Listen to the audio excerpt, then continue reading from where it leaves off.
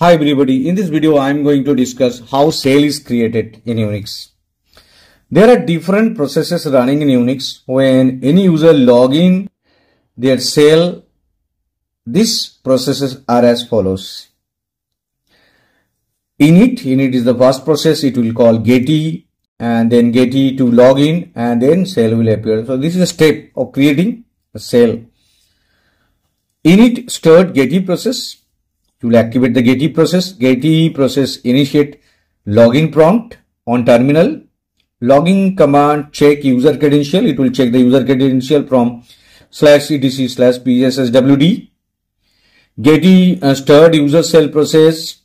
Shell read the system with files /etc/profile etc/etc/bsrc.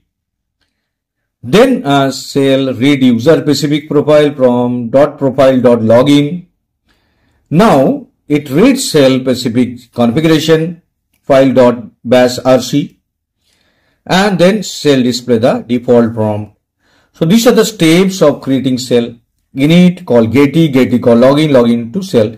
Init start getty process, getty will prompt the login and it will check the username password. Then before entering the system, shell will check the different system files, read specific files, read specific user configuration, and then it will display the prompt that can be $ or any other prompt set by the system. So thank you very much for watching this video. Share and subscribe it. Thank you.